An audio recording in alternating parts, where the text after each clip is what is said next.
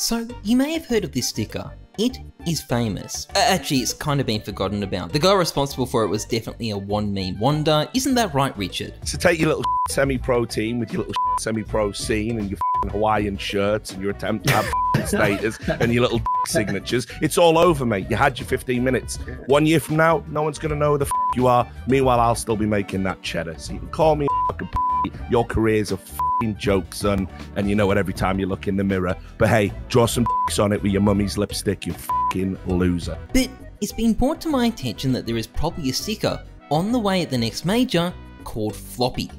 You can complete that thought for me. Anyway, enjoy your day. I hope I made it better.